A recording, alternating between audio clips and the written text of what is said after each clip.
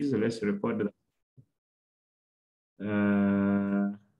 So what I'm trying to say here is if you have these inzigas, so you have something like this. So if this is Kenya here for K, you have Uganda here, you can have Tanzania here, you have a country like Somalia here. The region can be expounded depending. So the question is if the nzigas are here, then the question is what is the probability that they'll come here, or they'll go here, or they'll go there? Is that okay? So there is some uncertainty in being accurate or precise on the movement dynamics of these flies, whether they'll head this way, or they'll head that way, or they'll head this way. But that uncertainty, one can try to understand it and model it and predict it using a PDE, because with a PDE, you can now look at this as a diffusion process.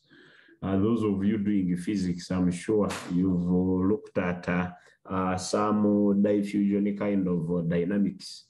So if you choose to look at this as a diffusion process, then the predictions you are going to make on whether this swarm of insects, the so-called nzigas, will head that way, or will head this way, or will head this way. You heard from Kenya, they expected them in Karamoja, and they allocated resources. Then they said that the ones that were there, they were accountable. Maybe 3 nzigas came in Karamoja. How true that is, I don't know. So a deterministic model would be, yes, it could be used what you call an ODE, but then the results, one will have to take them through with a lot of reservations. And of course, there are other things, like when you look at some of what we call the non-communicable diseases that we're discussing in the biomath, a disease or an infection like a cancer, a cancerous tumor, an ODE will not be perfect to try to explain or unpack the dynamics of some of these cancerous lesions. Why? Because if this is the body and you're looking at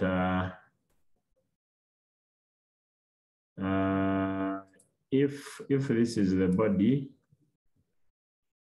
and there is a small patch here, some of you have had relatives who are suffering from cancer, especially one that comes along with the lesions, like Kaposi sarcoma, or what you call KCP. KCP is HIV related, it is age related, it is organ transplant related. The thing may start as a dot. You've seen the ladies are very sensitive to these pimples, but it may start as a very small patch here, and it enlarges, and then it enlarges. I think you can see.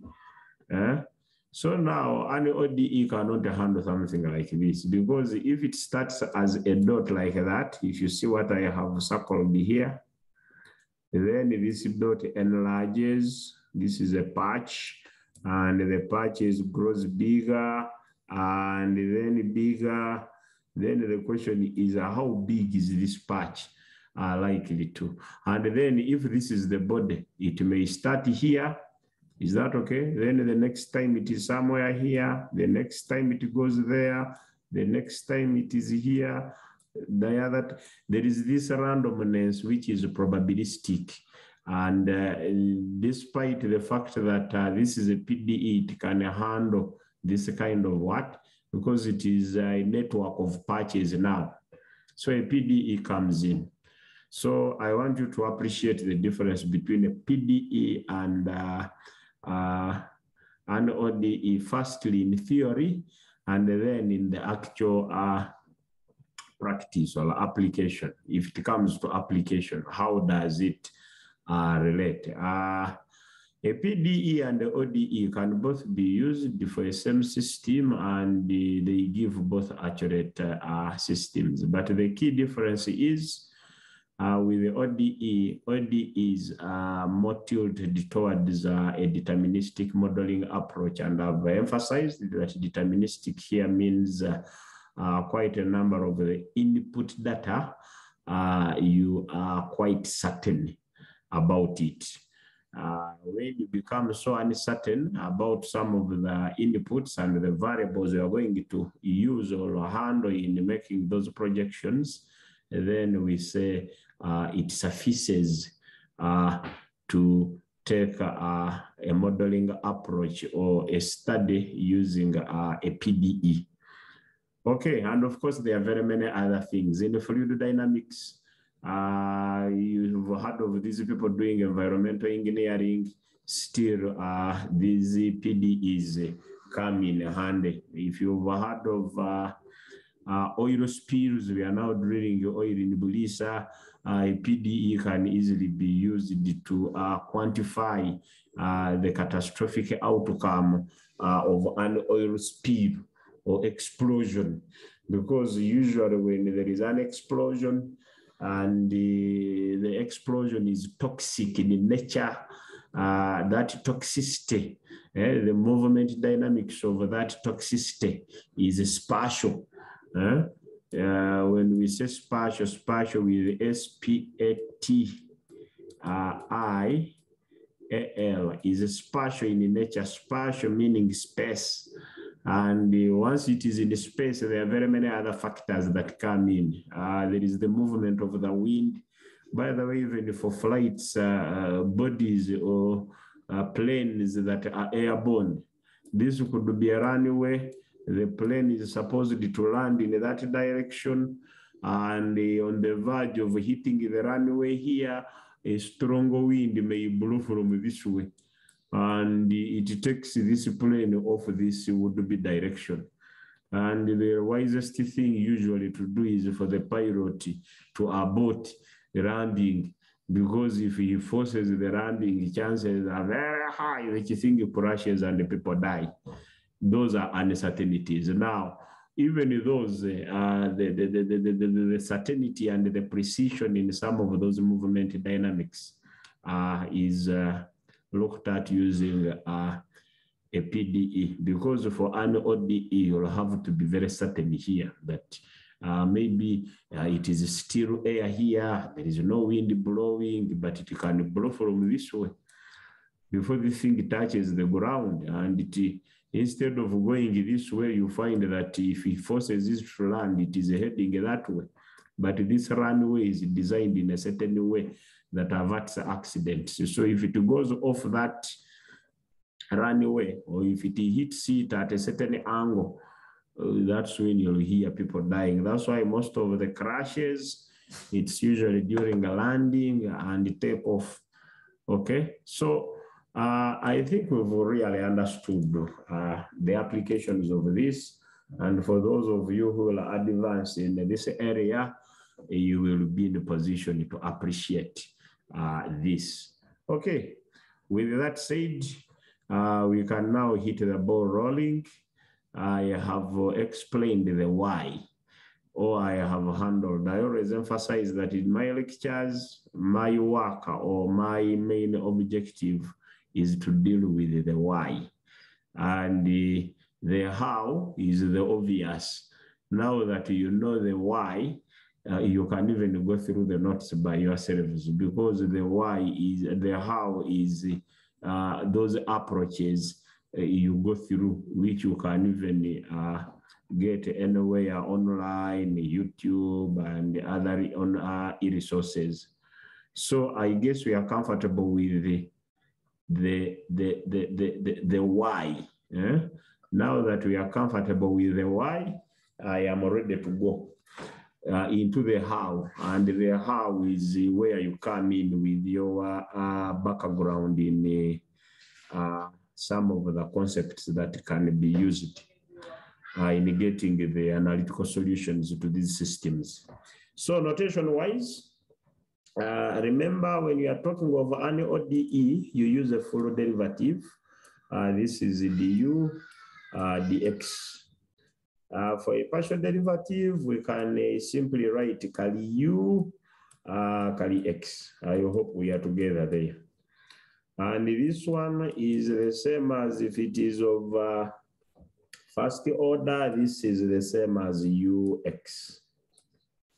If it is second order, that one there, and this one here, then this one will be uxx. If it is a third order, meaning this 2 is a 3, and this one here is a 3, then this is uxx. I hope we are together there. So if I am to rewrite this in a different notation, I can write this as uxx. I hope we are together. This one will be plus uyy. And this is equal to ut. Are you guys hearing me? Can I see a yes? There is this silence that is a little bit scary. Can you hear me? Are you there? Okay. I have got some yeses. This is good. At least I know I'm not dealing with what I would call ghosty participants. Now that you are there, we can continue. Okay, so this is the notation part of that. So that should be okay. And we are calling this the heat equation. We are going to look at the different equations. By the way, guys, I'm going to be relatively fast, please. For those who started with me, I have already given you the timeline that we have 2 weeks remaining, of course, plus the 1 hour we are remaining with up to 10. And in the coming week, I'll talk about PDEs. And in the last week, we'll look at Z transforms. The first 2 topics, those ones, we finished them kabisa 100%. These ones, each of them, I can cover something like maybe 50% or 70%. So that you go in your fit to handle anything that is related to what is captured in this curriculum of the IS2. Okay, just a second. Just a second.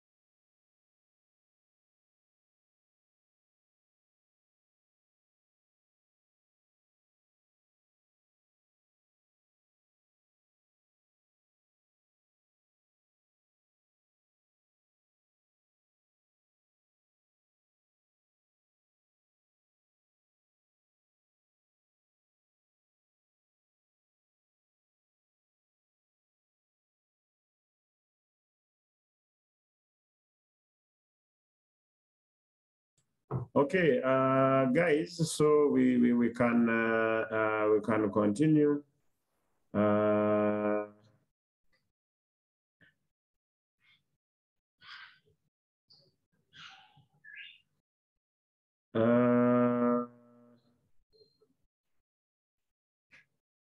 So let us continue, and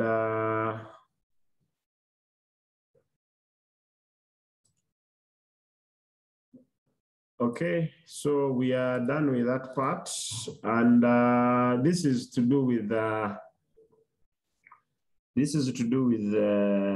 notation and the preamble to this.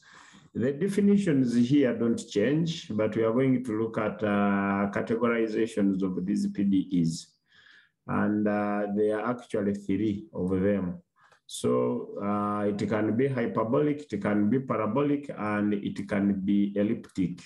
We are going to look at these conditions using what we call discriminants. And in that categorization, because each PDE can be categorized and each PDE can perform a specific task. So we are going to look at the conditions that can be satisfied for a particular PDE to be quantified as either hyperbolic, parabolic, or elliptic. Okay. Here, these are definitions that are to do with the variables. What is a dependent variable? What is independent variable? These ones you already know from your so-called DEs 1. And even from the very first concept of the equation of a straight line, when you talk of dependent and independent, probably also from your calculus 1. You have X, you have a Y here. So if these are 2 variables, you have Y will equal to MX plus C. You know that here X is independent, because if you have X values here, this is X, this is Y. Whatever the value of X is, once you throw it here, given M and C, it will give you that Y. So Y here is always dependent, and X is independent. These are 2 variables. The same applies with this one. When you talk of a partial differential equation, you are saying it has an unknown function, which is a dependent variable, depending on at least 2 independent variables. Is that okay? So when you have here U, and we say U is X, Y, T, okay? So U becomes dependent, but what does it depend on? It depends on X and Y, okay? So the X and Y in this case become independent, okay? So if they become independent, of course, there is a factor of time T. Whatever we do is associated with the time. I have always defined for you time in a layman's world as time being the flow of the now. Because between now and now, time has elapsed. If you go into microseconds, milliseconds, you have seconds. So time is always flowing, and you cannot pause time. You can't pause time. You can't reverse time. That's why they say never say you are wasting time. Time can't be wasted. You are wasting yourself, because for time, it is always in what?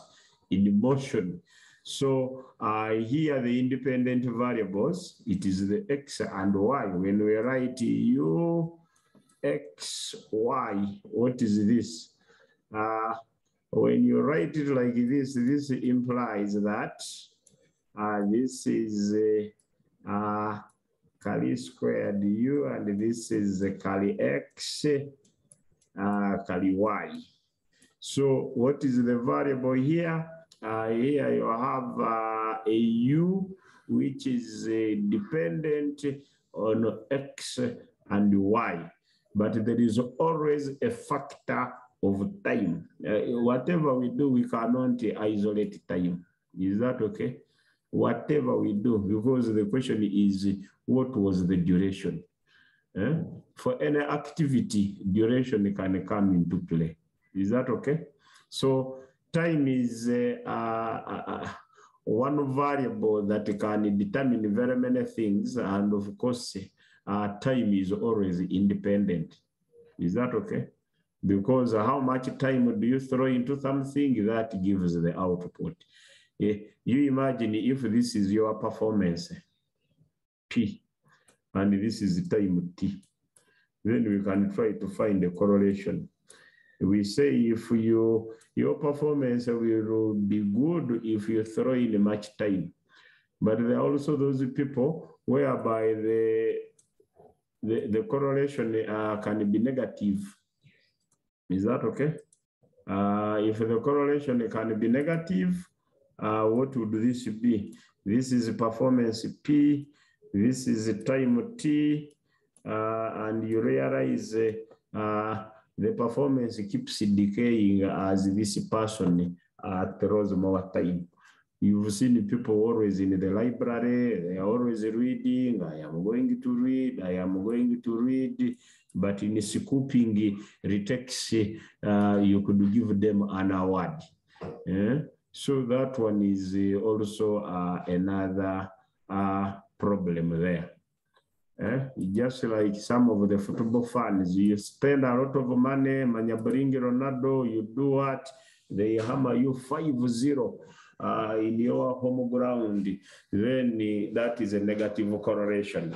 Money pumped into buying players is not being translated into what you would call super performance.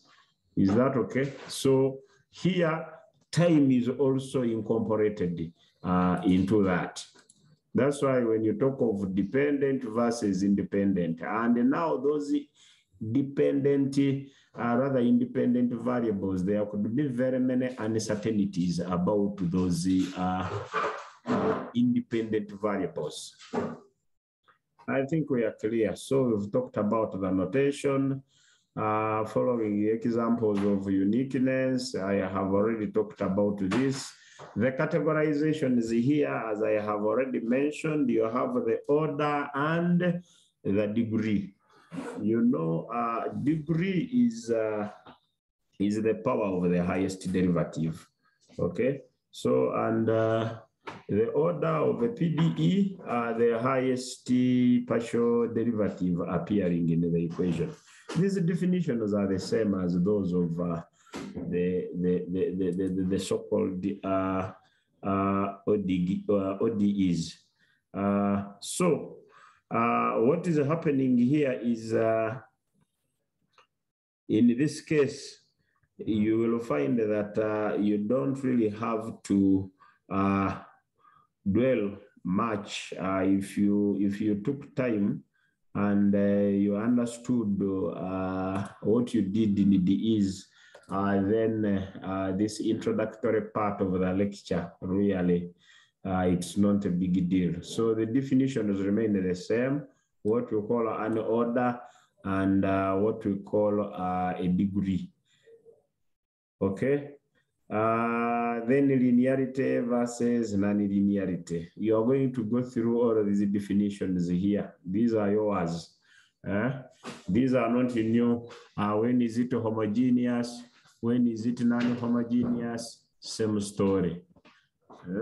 So if you have a certain fx here, which is 0, homogeneous. A fx not equal to 0, that is non-homogeneous. Okay, then we have the definition of a degree, power of the highest partial derivative. There is a key. So,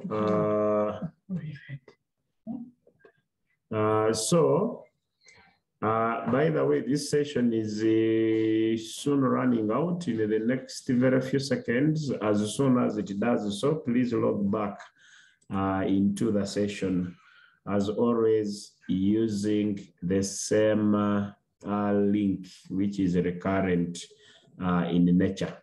Okay, so definition here doesn't change. Again, as we defined it in the ODEs, it is the highest partial derivative in the equation.